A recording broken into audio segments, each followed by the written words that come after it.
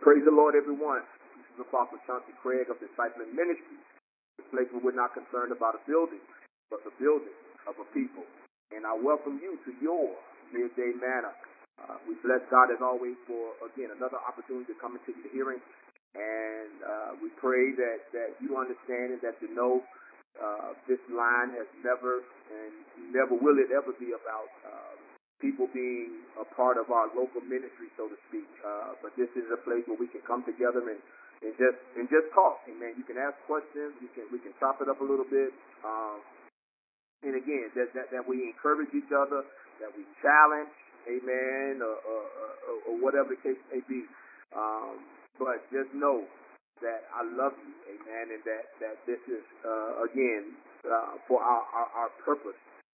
Again, midday manna. We just come, excuse me, to eat and chew on some things. All right? Amen. So with that being said, today I just want to talk to us a little bit, amen. I want to go to 1 John. 1 John.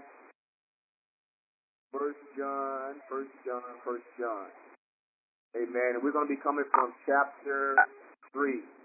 1 John chapter 3. 1 John chapter 3. All right? And it reads like this. I'm just going to read a few of these, and we'll go from there. But beginning at verse 1, it says, "Behold, what manner of love the Father has bestowed on us, that we should be called children of God. Therefore, the world does not know us, because it does not know Him. Beloved, now we are children of God, and it has not yet been revealed what we shall be. But we know that when He is revealed, we shall be like Him, for we shall see Him as He is. And everyone who has this hope in Him purifies himself, just as He is pure." Verse 4, "Whoever commits sin also commits lawlessness, and sin is lawlessness. And you know that He was manifested to take away our sins, and in Him there is no sin. Whoever abides in Him does not sin. Whoever sins has neither seen Him nor known Him. Little children, let no one deceive you. He who practices righteousness is righteous, just as He is righteous. He who sins is of the devil, for the devil has sinned from the beginning. For this purpose the Son of God was manifested, that He might destroy the works of the devil. Whoever has been born of God does not sin, for His seed remains in him, and he cannot sin, because he has been born of God." Amen. A lot of reading, amen. But we read verses 1 through 9. Again, this is 1 John chapter 3, verses 1 through 9. And as I began to read this, amen, I kind of got a chuckle down on the inside of me, amen. But,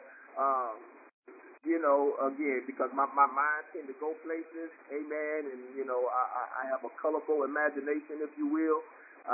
But if we're going to title this, in which I normally do, and I will, I'm just going to say, "Who's your daddy?" Amen. Who's your daddy? Amen. Who's your daddy? Amen. Who's your daddy? That's a question. So, as we look at the text, once again, 1 John chapter 3, beginning at verse 1, it begins to read like this. It says, "Behold, what manner of love the Father has bestowed on us." And I love that because here John is saying, behold, he's saying, look, this is something to gaze at, amen. Behold, amen, this is, in other words, pay attention to this. Behold, amen. But what is he saying, behold, to? What manner of love the Father has bestowed on us, amen. So what John is telling us, again, he said, look at this, behold this kind of love. Amen. Behold this type of love. And we all know, goes on John 3:16, "For God so loved," but he said, look at this love. Amen. Look at this love. He said, check it out. But behold this love. Amen. So when we consider that, he said the manner of love, amen, that the Father has bestowed on us. And that's a good place for us to get really excited right there. For it's a good place to understand who's your daddy. Who's your daddy? Because he says, what manner of love the Father has bestowed on us. Amen. And the thing that we have to understand is that this love is literally bestowed on us. Amen. It's not something that we earned. Amen. It's not something because I gave my tithe that he loved me, because I did this, because I did that, because I went to the jail, because I did, I visited this person. He said, no. He said, this is bestowed, amen, on us. Amen. It's bestowed. So this love is given to us. It's transferred to us. Amen. God gives us this love. So again, I ask the question, who's your daddy? Amen. So let's look at this text once again. It says, behold, what manner of love the Father has bestowed on us, that we should be called children of God. In other words, this love, because of this love that He put on us, we can be called children of God. Amen. But some say, but according to the scripture, it says that we should be called. Amen. So when we examine our lives, amen, do we really behold the manner of love that God has for us? And when people see us, and even when we look in the mirror at ourselves, can we literally say that I am a child of God? Amen. Because it says, because of this love, it says we should be called children of God. Amen. So when we examine ourselves, can we say that I am a child of God? Amen. Any questions or comments right there?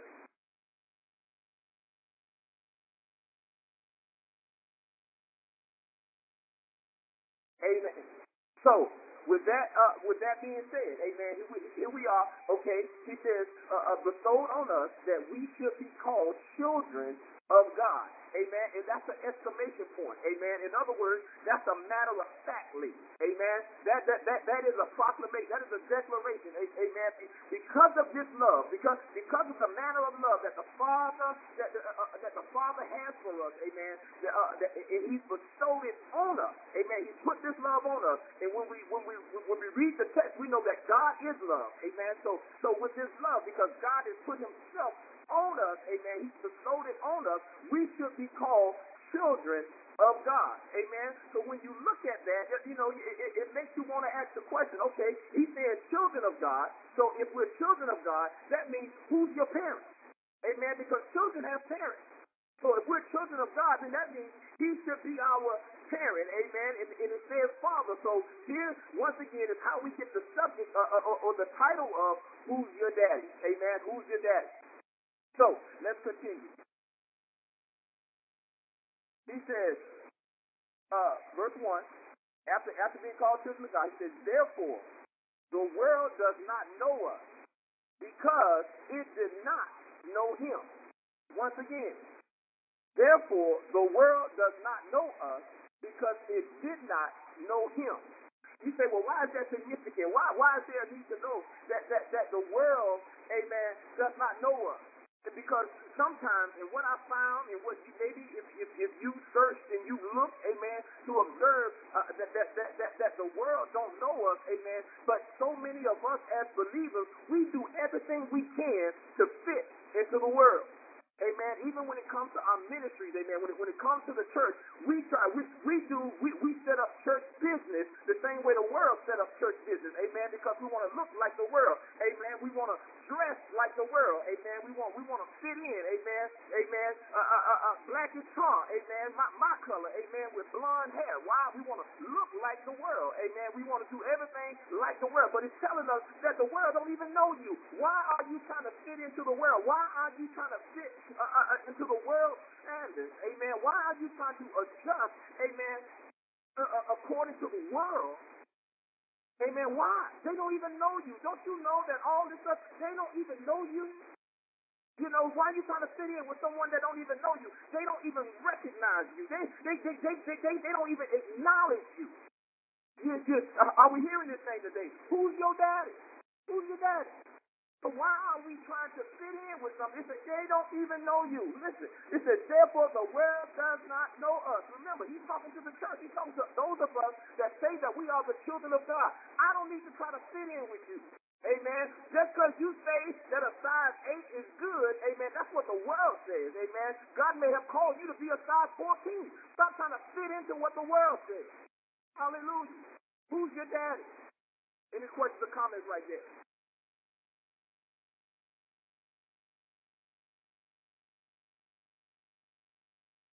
Amen. Therefore, the world does not know us. And he says, why? Because it did not know him. So we have to understand that, hey, just like the world didn't receive him, amen, it ain't going to receive us. It don't know us. Amen. So let us stop trying to be like the world. Let us stop trying to fit in like the world. What the world calls success, amen, is property and acreage, you know, how much money you got in the bank, how well you dress, and all those other things. So we have determined that for the church, amen, it's how big the building is, amen, it's how many people. We look at it just like the world does, amen, because why? We're trying to fit the world standards, amen. We're trying to fit into this bubble of how the world does it. But he said the world don't even recognize you, amen. The world don't even, they don't even know you because they don't know who's in you. Remember, who's your daddy, amen. He's talking about our Father, amen. Behold, amen, what manner of love the Father, amen, that he's bestowed this love on us. They don't even recognize us. Hallelujah. Because they don't recognize him. Amen. And for those of us that say that we're children of God, we're supposed to look like our daddy. Hallelujah, somebody. So the question is, who's your daddy? Amen. Who's your daddy? Hallelujah. Amen. Moving on to verse 2. It says, beloved, now we are children of God, and it has not yet been revealed what we shall be. But we know that when he is revealed, we shall be like him, for we shall see him as he is. Amen. That's the whole chapter, verse 2. Amen. But listen to this one more time. It says, beloved, now we are children of God. So once again, he's re-emphasizing, amen. He already told us that we should be called children of God. We should be. Hallelujah. But in order to be called a child of God, amen, we got to first, amen, know who he is. Amen. We got to first receive the love that's been bestowed upon us. In other words, receive him. Hallelujah, somebody. Amen. So now we know who our daddy is. So now that we know who's our daddy, look what he says. Beloved, now we are children of God. So he's our daddy. Amen. And it has not been revealed what we shall be. So what it's telling us is that, listen, you hear the word perfecting saints, amen, or perfecting. And we need to know that although we are children of God, it don't stop there, amen. There is still a need to be perfected. There is still a need to go through the process. There is still a need to change. I don't care if you've been in this faith for 30 years, 50 years, or even 5 years, amen. We need to understand that it's just not a one-time thing to receive the love and then just settle right there. We have to continue to progress. We have to continue to grow. We have to continue to change. How do we know that? Because he says, and it has not yet been revealed. Yeah, you're a child of God, but it has not been revealed what we shall be.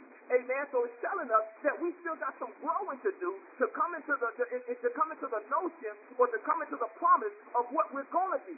Amen. In other words, don't stop right there. Don't stop just coming to the church. Don't stop, just saying, God, I love you. Amen. But grow, amen, and honor him. Hallelujah. With our life. Any questions or comments?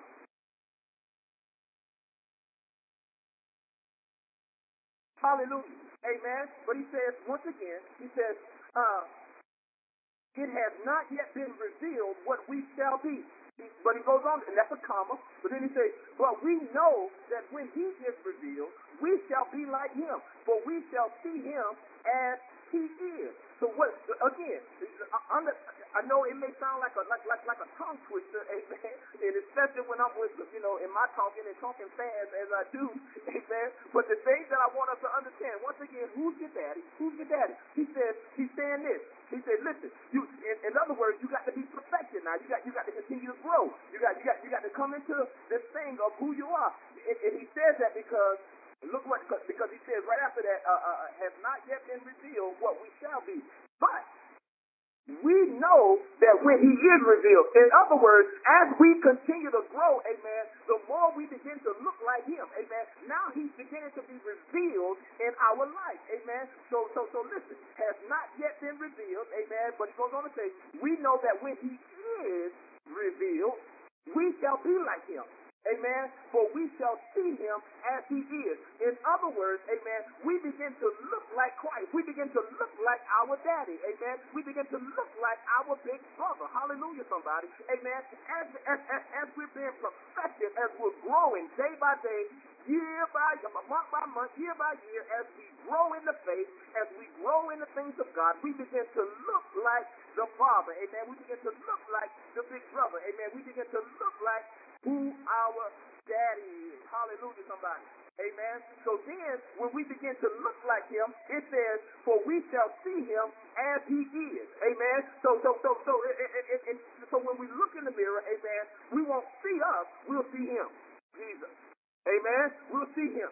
Hallelujah. See, now when I look in the mirror, I see me. I see all my flaws. Amen. I can look closely at my face and I can see where I done picked at a pimple and so forth and so on. Amen. But the real truth of the matter is, if I can look behind what I see in the mirror and begin to see Jesus in my life, amen, begin to see where I look like my Father. And see, I'm here to tell you now, I always thought that I looked exactly like my mother. I always thought that I took everything off my mother's side. But listen to me now. And so much so that even when I see some, her brothers, my uncles and such, amen, I'm saying, man, I got that one featured, I got this one featured, I got this one, I got that, and I always, again, I've always seen this because, again, that's why I say I took after my mother's side. But I'm telling you, the older I get, amen, and I look at my dad, amen, I'm telling you that I have my father's features as well, amen. So the thing that I'm telling you is that it took me some time to grow before I began to look like or even see that I look like my father. So what the scripture is telling us, amen, who's your daddy, amen? Who are you looking like, amen? Who am I looking like? And I'm telling us, amen, as children of God, we're supposed to begin to look like our daddy. Hallelujah, somebody. Any questions or comments right there? Oh, I just wanted to say when you were talking about, it says, but we know that when he is revealed, we shall be like him, for we shall see him as he is. And I think about all those years when I thought, but it just seems like within the last few years, there's been like an unveiling to me. Like he's been, in a sense, almost just been revealed to me, that I could see him as he is. And even now, when I may, within my flesh, want to go left, he's inside now to show who he is, and he pulls me back right. So that's all I want to say. Amen. Praise God. Thank you. Thank you. Anybody else? Hey, Apostle. I think of it this way, and you must progress in your Christ likeness. You must progress in your Christ likeness, so again you can grow up and be like him, because Christ was the firstborn. So that means that he was the firstborn, but there's supposed to be many more after him. That's all I got. Amen. Amen. You said it, sir. You said it. You're all over it. Amen. Once again, amen. For those that are listening, amen. We're in 1 John chapter 3. Amen. And we read verses 1 through 9. Amen. So here's this. Amen. Just like we said, we're to be perfected. Amen. We're to be growing in Christ. Amen. That we look like our Father. Amen. You remember, Jesus even said, he says, you know, how can you say, been with me all this time and been with me and say that and still ask to see the Father when I and the Father are one? Amen. So if you see me, you see the Father. Amen. So again, so he says, well, if you want to know what he looked like, look at me. So the same with us, those of us that call ourselves children of God, amen, we should look like our daddy. Hallelujah, somebody. Amen. Who's your daddy?